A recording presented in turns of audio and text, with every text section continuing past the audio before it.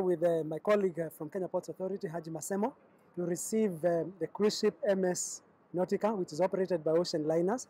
This is the 6th cruise ship to come to land at the Port of Mombasa this year, and this ship is also making a return call from Cape Town, having been here on 13th of November.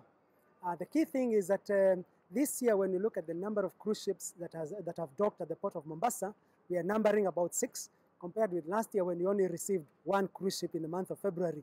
In terms of the total number of passengers, you're looking at since January to date, with all those 6 cruise ships that I've talked about 3,196, compared with only about 362 last year. So clearly, there is some good tidings when it comes to cruise tourism into the Port of Mombasa.